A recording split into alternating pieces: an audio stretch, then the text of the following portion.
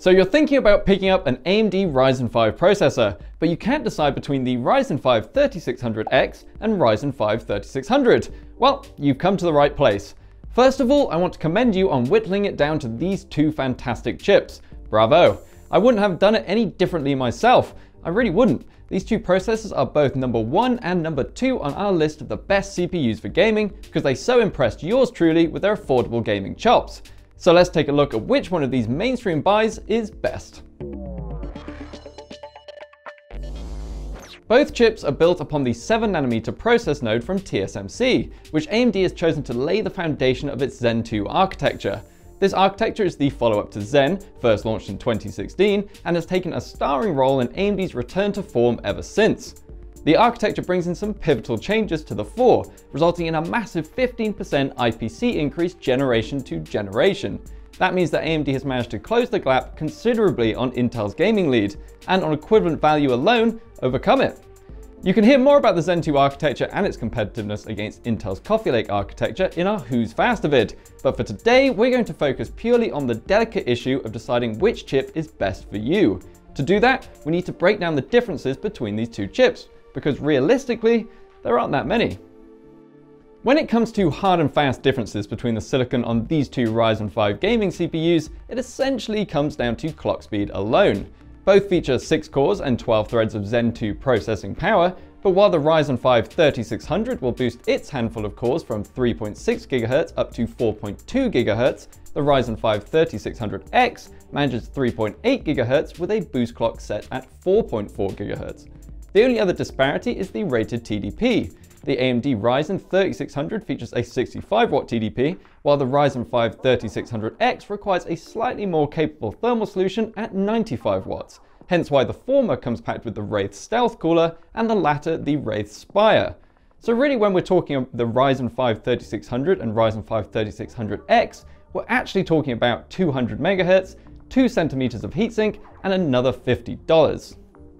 Now we're getting into the heart of the matter, and it all comes down to performance. But how much further will that 200 MHz get you in-game? The answer to that? Not much. In Total War 3 Kingdoms, the 3600X and the 3600 score exactly the same at 122 FPS. While in Assassin's Creed Odyssey at 1440p, which is slightly less CPU intensive, the Ryzen 5 3600X gets 1 FPS higher than the 3600. In Metro Exodus at 1080p, they both score exactly the same yet again, although the minimum frame rate on the 3600X is just 1 FPS higher. In F1, we're talking a 1 FPS difference again with slightly higher minimums on the 3600X. In synthetic benchmarks, we are seeing a slight difference, however, with the 3600X and its extra 200 MHz clock speed managing to just about edge the 3600. And the same can be said in Cinebench R20.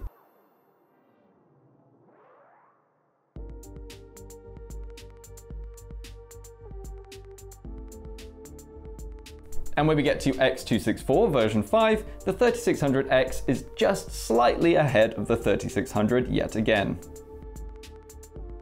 The benefit of the Ryzen 5 3600X over the 3600 is minimal at best across our gaming benchmark suite. The Ryzen 5 3600 is equally capable as its bigger sibling across Far Cry New Dawn and Total War 3 Kingdoms, and within a frame or two in Assassin's Creed Origins, Metro Exodus, and F1 2019. We see a performance gap appear slightly between the 3600 and 3600X in synthetic benchmarks, however, so maybe the 200 MHz clock speed bonus isn't entirely wasted. Nevertheless, the fact of the matter is, we're not seeing a tangible benefit in the real world. Seeing as the Wraith Spire is essentially just a Wraith Stealth with high heels on, this one's a given. The Wraith Spire is the better cooler simply because its heatsink offers a larger surface area more able to absorb and dissipate all the heat your CPU is spitting out. But that's not entirely the end of the story. The Wraith Spire, while not responsible for the entire $50 price increase over the 3600, is responsible for some amount of it. We can fight over the exact economics of a 200 MHz clock speed increase later. Therefore, it's all about weighing up the slightly chunkier cooler is truly worth it over the lesser model. We tested both coolers across both chips at idle and during a lengthy X264 V5 benchmark run. This should give us a strong idea of what temperatures these CPUs will reach over a lengthy gaming session. For the record, this was carried out on an MSI X570 Ace motherboard with the default fan curve in place. We also removed and replaced the included thermal grease with a standard dose of Arctic's MX4. Since you'll almost only ever own the Wraith Spire if you bought the Ryzen 5 3600X, and likewise the Wraith Stealth if you bought the 3600, there's almost no point comparing these coolers laterally. But for a couple extra centimeters of heatsink, we see only a slight decline in temperatures. What is important, however, is that neither the Wraith Spire or less capable Wraith Stealth allowed the CPU, under heavy and constant load for roughly 15 minutes, go above 83 degrees Celsius. And that's on the least suited and least likely CPU cooler combo of the lot. And despite both chips' max T-junction temperature being set to 95 degrees Celsius.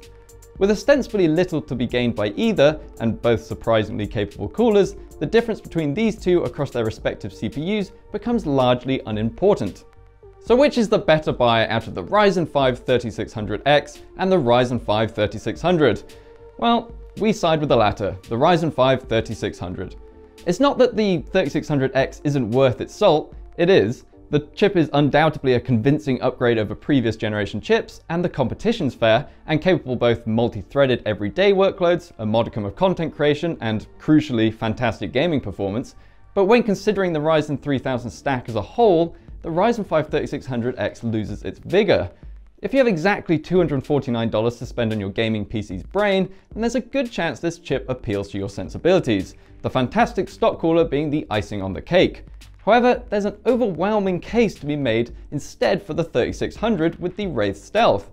Sure, both perform marginally worse overall compared to the 3600X, yet with an extra $50 in hand to be invested in a more powerful GPU perhaps, an identically priced Ryzen 5 3600 build could actually outperform one built around the X series chip.